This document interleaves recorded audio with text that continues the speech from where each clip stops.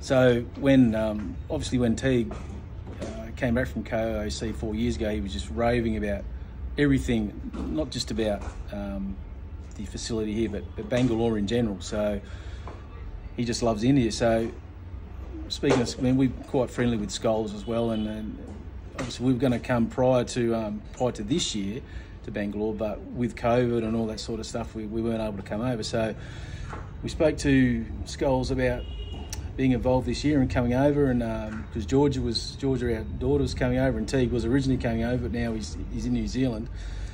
So we thought, yeah, well, why not? So we come over and have an opportunity to see this wonderful facility and all the people there, and we just found this facility just absolutely outstanding. There's nothing like this in Perth, nothing even close to it, and the standard of everything here is absolutely outstanding. So Irfan and all these guys here have done a terrific job. So it certainly helped Teague along in his journey. I think it's fast-tracked him a little bit when it comes to definitely playing spin and just getting the volume of cricket in, the volume of hitting balls every day certainly can't hurt. So yeah, we'd like to thank Tom and Irfan for giving this opportunity to come down and be involved. Well, not so much be involved, just have a look and experience India and experience KIOC. It's been fantastic.